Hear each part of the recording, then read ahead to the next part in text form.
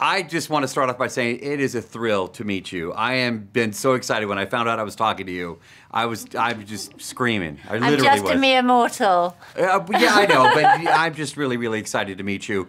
You know, you're talking about movies like James and the Giant Peach, Matilda, Charlie and the Chocolate Factory. Of course, I don't have to tell you, BFG. What was it like to hear stories from your dad before the world knew them? Well, at the time, it was just bedtime stories. And at the time, it was sort of mildly annoying because all of our friends got to read books and their parents would sit down on the bed and read them stories and things like that, whereas we got told them.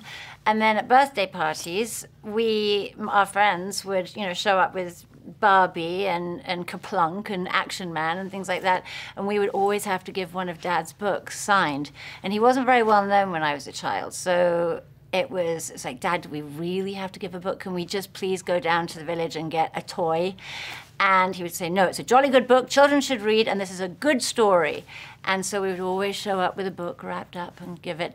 But now it's cool, because now via Facebook and things like that, my friends from when I was a child have found me again, and they said, I treasure this book that was signed to me when I was 7 years old or something like that. So, do you remember the early versions of BFG as a child? It was told to me. And my sister, was a bedtime story, so it was a little bit different but the same. It was, BFG lived under the apple tree of our orchard.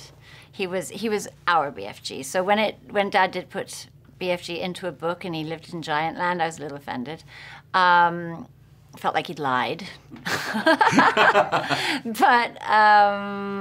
the film, really, when I went to the set of the film, it was honestly like walking into my imagination when I was a child.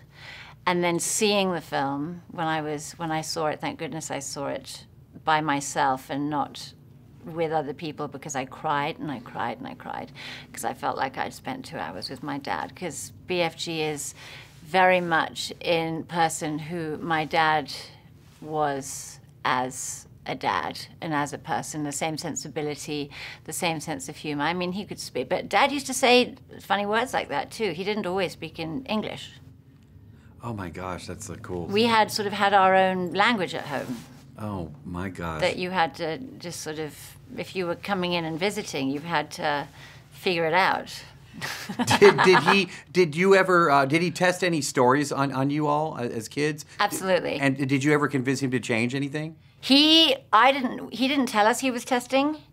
I've since found out through interviews that he did that I've seen, he would tell us a story, and then if we just said, okay, thanks, good night, he would think, well, that's not a very good one. I better think of a different idea.